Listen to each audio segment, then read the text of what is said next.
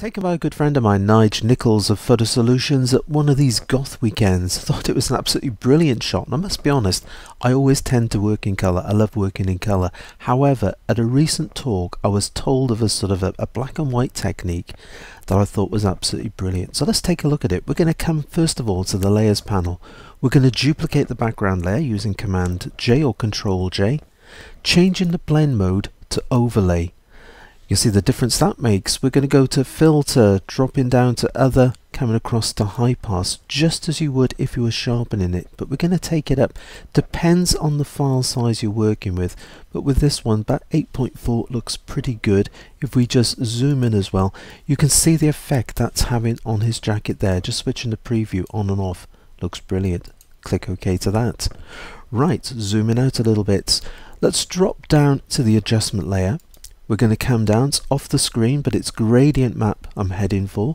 That opens the gradient map here. Clicking on the little sort of black to the white area there brings up our gradient editor. Dropping down, if we click on the end stop here, if I move this in, just release it there, you can see it's introducing more blacks into the image. You can do exactly the same with the white. You can increase the amount of whites in the picture by bringing this through, so you can make it as harsh as you like or whatever, but got to be a little bit careful because the more I move the white in, the more it's going to bleach out that scarf. So I'm going to bring it back to that area there. Let's click on the center slider. This is now introducing more of the greys in the picture, and you can just see the bar moving through there into that area just a little bit more, just like the way the shadows coming around the face there. It looks pretty good, and a little bit more again. Job done. Alright, let's take that in a touch or two. Great stuff. Right, click OK to that. Coming back to the layers panel, dropping down to the background layer again, Command J, Control J, lifting it up to the top of the layer stack. Coming, changing the blend mode once again to overlay. Now that looks really good. That's actually quite a good effect, and it might be even worth trying this, and just changing the opacity could look really good.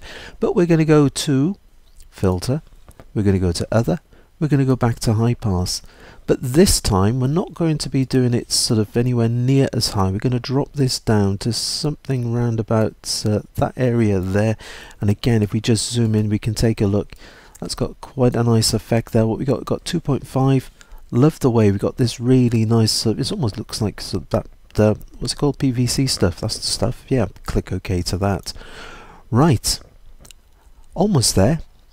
Next, dropping down, we're going to go back to gradient map. Alright, you can put some more black and white in, but I did say when we start off I do love colour. Alright, if I can't have colour, let's have a tone. We're going to come in, clicking on the end stop here. I'm going to drop down, clicking where the color is black is going to open the select stop color dialog box, which is pretty good. Clicking in the window here, let's go for a blue and pretty dark blue. Click OK, and back to the layers panel. Taking a look, always tempted. The first one I usually try for something like this is something like soft lights, and I like the way that's working, but if you try colour with this particular one, it gives a really nice tone to the picture. Looking pretty good there.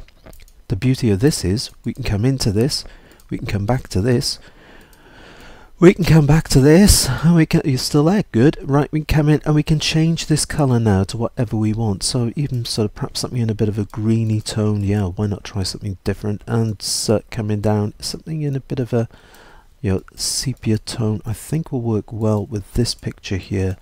In that area it looks pretty good. Don't forget, this is all completely adjustable, so whatever tone you put in, you can always come in, you can always change, you can try other tones and other sort of effects, but there it is. It's just a great way to really, I thought when I came across this, when Chris told me about it, I thought it was absolutely amazing. Let's just pop it on a black background, makes it even scarier. Tab on the keyboard. There you are, go on, give it a try. Until the next time, it's happy imaging and take care.